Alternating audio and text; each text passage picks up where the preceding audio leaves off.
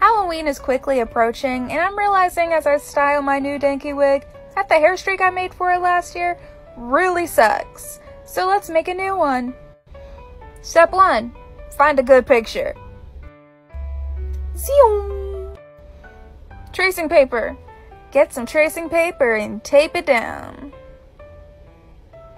Trace over the lines of it very carefully.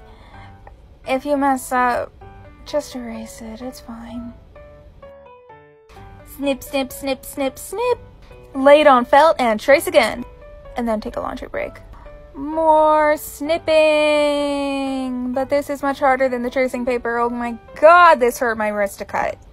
And then go home to finish the rest of it tomorrow. Next day, time to glue on the clips. I tried to use Elmer's school glue just because I hate hot glue guns, but it didn't really go too well. So I peeled them off and got out the hot glue gun. I quickly remembered why I hate using a hot glue gun. My hand was super shaky and it got all over my fingers. But here's the finished product. It would look much better if the wig was actually styled, but it's not, so you can't tell how good it is, but I call it a win anyway.